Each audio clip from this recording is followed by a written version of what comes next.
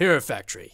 We build heroes. And us AFOLs, well, we build mocks, or TFOLs, depending on how old you are if you're watching this episode. But regardless, here at the Bionicle Inspiration series, we're going to give you the tools so that you can, in fact, build your own heroes on this Hero Factory themed episode of the Bionicle, not really Bionicle Inspiration series. Because we're talking about Hero Factory today, which, you know, isn't Bionicle. But, haha, it's the Hero Factory Inspiration series, episode 3, I think it's the third Hero Factory episode I've done. So let's get excited because we're going to talk about some Hero Factory mocks today, which are so closely related to their Bionicle brethren that still fits in well with the show. So let's begin, shall we? The first mock that we've got today is by Luna Still and is called Shinketsu. Shinketsu! So, what I love about this guy is, well, he's not technically, I mean, there's not much in the description about this specific mock, so I don't actually know if it is specifically in the Hero Factory universe, but it does use a lot of Hero Factory parts. I think that's pretty cool and really noteworthy for this episode, because just because you're using very heavily CCBS Hero Factory pieces doesn't mean you have to build a Hero Factory mock. Or the opposite, you could build in exclusively Bionicle pieces, but be building a Hero Factory themed character from that universe. So I think this still relates quite well. One of the things I like on this a lot is the head design here, simply flipping the Evo head there from the Brain Attack wave of Hero Factory, and kind of using that as like this weird robot mono eye thing. It looks really cool, looks really unique, and I've never really seen those heads actually be flipped like that before and used as this sort of interesting sort of drone look or something like that. I think it looks really awesome, actually. So maybe you're planning on using one of those heads in one of your upcoming mocks. Maybe you want to flip it instead of using it the actual way, or heck, maybe you've got a bunch of them just lying around in your collection. Well, here's an interesting way that you could use them in the ways that they weren't intended. And actually, be sure to do that with any mask that you have. Flip it upside down, turn it on its side, see if you could actually place it on the top as a head on the mock, but have it be the flip side of it. Because there's actually a lot of masks that work reasonably well like that, you know. Maybe there's sort of a little pattern in it that could work as an eye, or maybe if you flip something around, it kind of actually looks like a face, or just there's an interesting pattern to it and it could work well for a mask. It's really up to you. Just kind of play around with your pieces, see what it looks like. You never know what you might find. I also really like the little jets on the legs here. Kind of an interesting way of sort of doing some sort of jet propulsion system for this dude here. Fits well with his wings and this sort of kind of like an air drone or sort of look that this guy has. I quite like it. And I also like the weapons that he has too. These sort of dual shields on both of his arms here with little blades kind of coming out on one of them there. Pretty cool. I quite like that. Just an interesting, fun-looking weapon that kind of ties in nicely with the textures and look of the wings on the back of this guy. It's fitting and looks really nice. So yeah, a cool Hero Factory inspired mock using a lot of the pieces from Hero Factory sets. Let's move on to the next mock in this episode. And this is a mock by Noah Jacquis and is called Therno Prime. Right off the bat, I love how he's reversed the shins that came on the original wave of every single Hero Factory hero. I always thought those looked really cool, just the way that they sort of sprawled out at the bottom towards the shin there.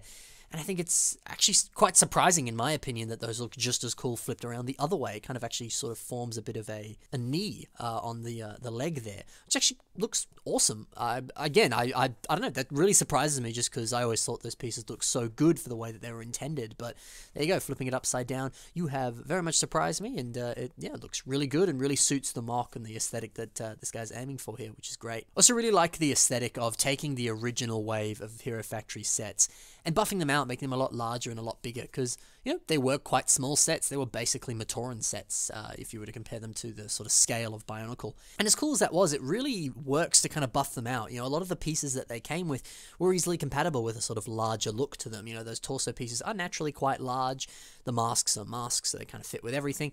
And yeah, those shin pieces there can easily be used as lower leg armor and, you know, yada yada yada with the rest of the pieces, you know. So kind of the majority of the parts that you got in those sets, it was pretty easy to work with them for anything else that you were attempting to do. So there could be a fun little project for you. Maybe you have in fact bought one of the original wave of Hero Factory sets, or you just have some in your collection, or you're planning on buying one, whatever comes your way. Could just sort of upscale it to a cooler degree and make this, you know, Therno Prime, or maybe Stormer Prime, or Breeze Prime, depending on, you know, the look that you're aiming for, or the mocks that you've got planned, or the mock that you're planning on making. Could be a fun thing to do, and relatively easy to do depending on the amount of pieces that you've got there.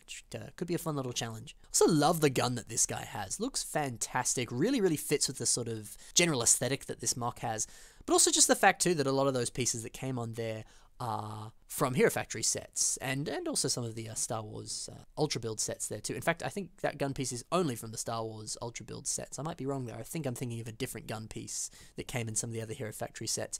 But regardless, both of those sets, whether they're the CCBS Star Wars Ultra Build sets or your typical Hero Factory sets, a lot of them did actually come with gun pieces that you could sort of build your own blaster around of. You know, it was sort of more kind of the general frame for a gun, and you sort of built like the scope or the edges to it, and every other little part of the gun. But certainly playing around with your Hero Factory pieces does give you a lot of room to, as well as a lot of pieces to be exploring different gun designs there. So yeah, break out some of your Star Wars Ultra Build sets, some of your Hero Factory sets, and take a look at some of the guns and different pieces that they had there that were used for weapons, because if you're a bit of a gun enthusiast yourself, it's kind of the perfect pieces to be using. So an excellent work on this Therno revamp here. Let's move on to the next mock, which is by Dylan Neves and is called Rex Spider. So what I love so much about this mock is the simplicity of it. This mock exclusively uses pieces from Therno, Evo, Jetbug, Breeze, and Stormer. Now I believe that would just be Therno, Breeze, and Stormer 2.0 from the Hero Factory wave. If Ben's feeling up to it, he'll put some pictures up of all of those sets. That's right, future Ben, making you do editing. And that alone is super cool. Just the challenge of, I only have these sets, let's see what I can do just with those pieces. Honestly, what a brilliant result that Dylan has made here. Such a cool concept of just making your typical old, Hero Factory hero here. Combining some of the colors, of course, Breeze was green, and Evo had the orange core, claw, and the headpiece there. And just sort of mixing and matching and creating a really cool hero. And I mean, that alone is just a fun thing to do, because, you had a bunch of colors, and specifically Hero Factory 2.0, which debuted the CCBS sort of build style. Those pieces were available in so many colors, and everything worked very well together. All of the heads you could very much replace with other types available in that wave. So it was a perfect way of kind of mixing and matching colors and making your own kind of hero there. So that alone is a fun challenge. But then going further with that, and then giving this really awesome sort of Doc Ock inspired tentacle things coming out of the back there. What an interesting idea, and really simple execution too. Simply just using the Hero Factory bone pieces like that to create these claws, and then putting some type of actual claw on the ends of them. And then additionally, here's some of those guns we were talking about before, putting some of those on the top too. Really, really nice design, really simplistic, but just awesome to see, and even cooler knowing that it had that restriction of just using a set amount of sets. And it's that, isn't it? This has such a unique concept to it because it has that cool tentacle look, and the fact that this guy doesn't even need to walk on the floor because he's got these tentacles that are doing it for him. You see that a little bit with Doc Ock from Marvel, that, he does walk exclusively using the tentacles, but there are other times that he walks with his own feet and the tentacles, do other tasks and things. But I always like that variation on that design of it having being that they're always raised above the ground like this, and I don't know, it kind of makes them look a little bit more sinister to some degree. Especially works really well if they have much larger kind of claws coming out of their back, or tentacles, whatever you want to call them. So it's that thing, you don't really have to do much to a mock to make it really stand out and have some sort of unique selling point to it, These tentacles on the back here, little tiny addition, not using a lot of pieces, and yet it does a lot for the mock and makes it really stand out from the norm of just, your typical normal Hero Factory guy. Dylan's here has added something unique to it and made it even cooler than it originally was. Very nicely done. On to the next mock. This is a mock by Electro Dragon. And this is his self-mock, actually, which is Electro and his Titan Strike Armor. Another guitar riff for you. There you go. So I love the idea of multiple forms of a mock. That is a little behind the scenes here. I am actually planning that with my self-mock. I do want to give him a few different forms depending on where he was in his story, just because I think that'd be a fun thing to do. And honestly, I understand that the current form of Cossy could use some upgrades, but I really like how he looks, and kind of at the time I built him was a good time in my life. And it's that thing of like, I like having him alive just to kind of represent where I was then and where I am now, and that to me is really cool. And so it's that idea of I want to keep him built like he is currently, but I do want to upgrade him, but I don't want to take apart the one that I've currently got. So why not build a different form for him? So I know one thing that I'm planning on doing is kind of giving him more of a sort of Iron Man style suit, sort of like big old Gatling guns on his shoulders. I guess it's more like War Machine if he's got a big Gatling gun on his shoulder, but kind of more like he's got this sort of power armor on or something. And I was thinking as well, like adding a bit of gold onto him or something. But now I'm talking about my stuff, and I shouldn't be. I want to be talking about Electro Dragons. But I like that idea, right? Of taking a mock that you currently have and giving it different forms. Whether you have to take apart that mock to do it or not, it's up to you. But you know, you look at the Marvel movies, right? You know, specifically focusing on Spider-Man, for example. You've got the homemade suit. You've got his Stark suit, which is sort of his staple traditional suit. Then you've got the Iron Spider suit. Then you've got the Stealth suit, and I'm sure, you know, by the time I'm recording this episode, Marvel will have announced even more suits for him to have, and I may have even forgotten some already. And heck, you look at the comics, he's got even more suits.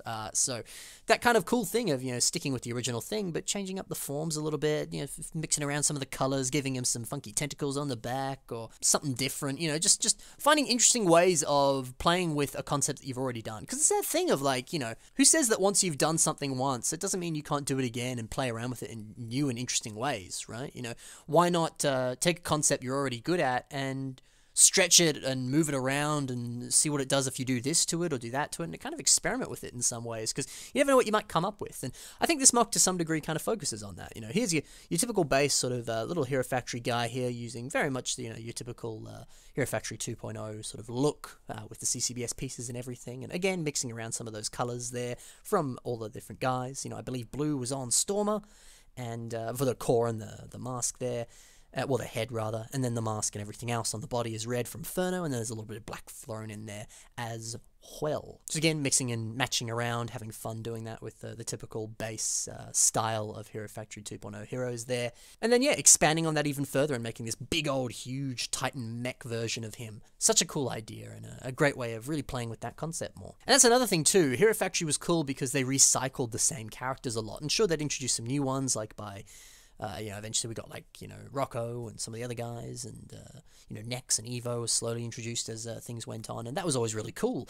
But it was also nice it always being the case of, like, hey, here's my buddy Inferno, he's around again, or here's another version of Stormer or something like that. That was always cool, especially when you got, like, XLs of some of those guys. That was always cool as well. And that's the thing, because each wave was so vastly different, you often got the same kind of mask, but in different styles. So here, of course, that's Inferno 2.0's head, but then there's the Inferno XL head from some of the later themes. And again, all Inferno's head. You even have the original Inferno head. You have the Inferno 3.0 head, which is more eagle-shaped and stuff like that. You know, maybe you want to make a mock that uses all the different styles of the Inferno head, and this is just your mock, but in different forms. You know, maybe this is his stealth armor, and this is his jungle armor, and this is his Arctic Explorer armor, and this is his underwater armor, and other cool, interesting stuff like that, right? Like, that's such a fun thing to do, and a great way of expanding on characters you've already made. So that could be a cool inspiration point for you, you know?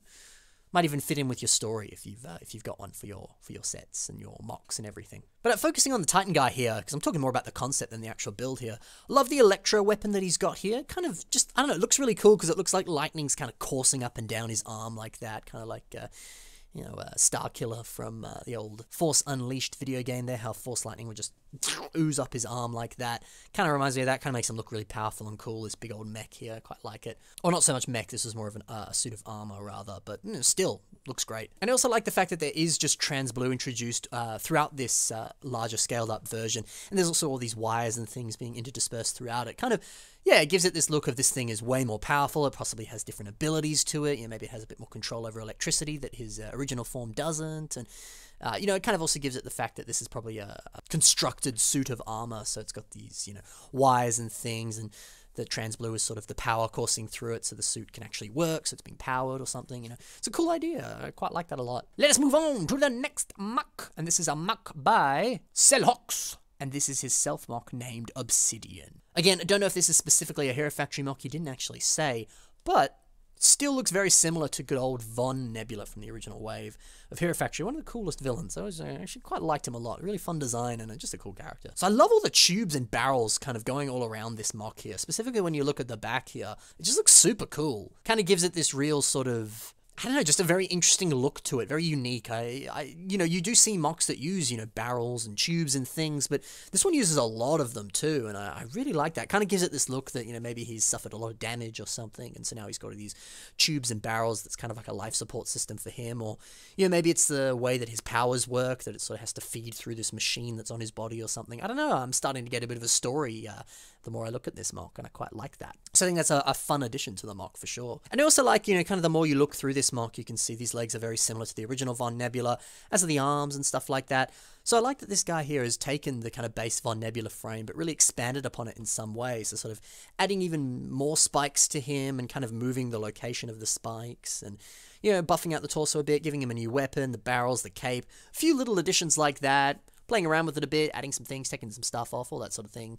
And as a result, you get your own cool mock. You're kind of riffing off of what the set had there, but making it your own and having fun doing so. And I like that. That's a great way to approach a mock, whether that's with, you know, an actual set that you're kind of riffing off of and expanding upon, or, you know, a mock or something, whether it's one of your own mocks or someone else's, you know, kind of taking a lot of inspiration from what they've done, but then personalizing it and making it your own. So you're not just straight up copying someone. You are taking things that you like from that and going, actually, you know what, I could do that myself. It's kind of like the difference between maybe an iPhone or a Samsung or something, how, you know, there are things that are similar, but they are vastly different, and they kind of make stuff their own, or they have things that are a bit exclusive that the other one doesn't, or they do things a little better or a little worse than the other, you know, but either way, it's been made their own, and it's their own unique item or product or mock in this example here. So it's kind of a cool idea. So nice work. Let's move on to the next mock by Eo Okananana, and is called Crab Beast. So of course we had the Hero Factory, but there was also, was it canon in the story that there was a villain factory? Was there a bad guy team who made villains?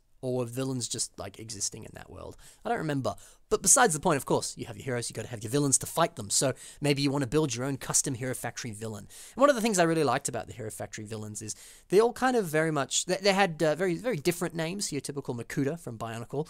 You know, you had, like, Explode, you had Thunder, you had Von Nebula, you know, stuff like that. But all of their names very much focused off of the one thing that they had. You know, for example, Toxic Reaper, he was a sort of acid villain, very much fitting with that name.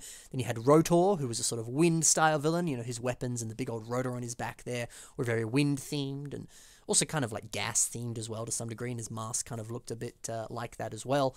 So I liked the fact that a lot of the villains had very kind of base names, similar to Transformers to some degree, and a lot of their sort of unique thing was based off of that, or their look was based off of that. And this mock kind of reflects that to some degree. You know, of course, this guy being Crab Beast, he kind of resembles some kind of little aspects of a crab, as well as just sort of general sort of underwater sea creatures and stuff like that. So he's used in a very, very awesome piece use these big old dinosaur pieces here as little claws for his little crab hands. And that's a great piece use, because those pieces are huge, cumbersome, and can be a little difficult to use, but, you know, that's the awesome thing about Lego, just because, you know, one person might go, good luck using those in a mock, another person will be like, ha, you have much more to learn.